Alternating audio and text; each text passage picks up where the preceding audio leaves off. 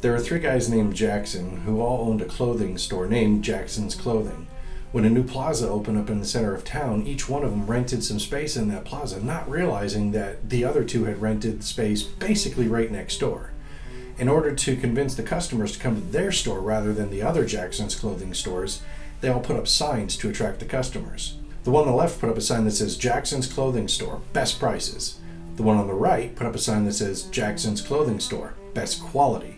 The one in the middle thought about it for a few days, and then he put up his own sign. Jackson's Clothing Store, main entrance. Welcome back to the Dad Bod. Best prices, best quality, those options are good and all, but if you can't find something that actually fits you properly, neither really matter, do they? That's why I'm here, and that's possibly why you're here too, to find out if, in this case, Paul Fredrick's dress shirts are worth buying. We'll get into that in just a minute, but make sure when you're done with this video that you take the time to look at some of my other videos. They're also filled with great fashion and style related information to help you. And if you could, hit the subscribe button and the notification bell as well. It lets me know that I'm putting out quality videos that interest you, and it lets you know when I put out those videos.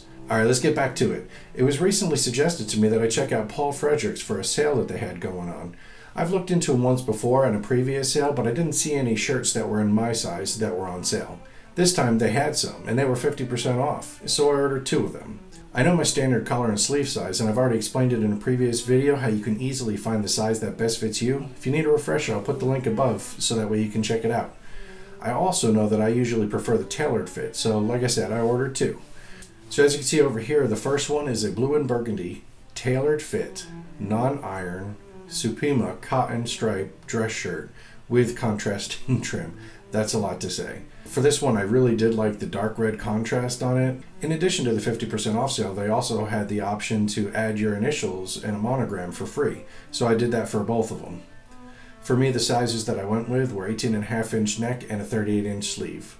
The second one is a blue and white, tailored fit, non-iron, cotton, window pane dress shirt with contrast trim. I have to admit it, I got this one because of a guy named Michael Weatherly, also known as Tony Donoso from NCIS. Yeah, this guy right here. If you've seen the show at all, you know that Tony basically always looks superb. Well, almost always. It's kind of hard to look good when you have the plague. But in the double-digit seasons, he started wearing this white dress shirt with the blue window pane squares. Every time I saw it, I thought to myself how I love that shirt.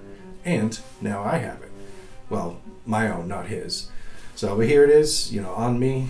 I chose to wear a tie with it because of the collar type. It's a button collar with contrast colors. It really looks better with a tie. It's kind of a bit awkward without it.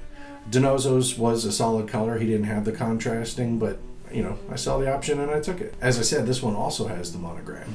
So after wearing the shirt all day, I absolutely love it. There's no buyer's remorse here. But I do have one question for you guys. Which one's your favorite of the 2? Let me know in the comments section below. Alright, that's it for this video. I'll see you guys next time.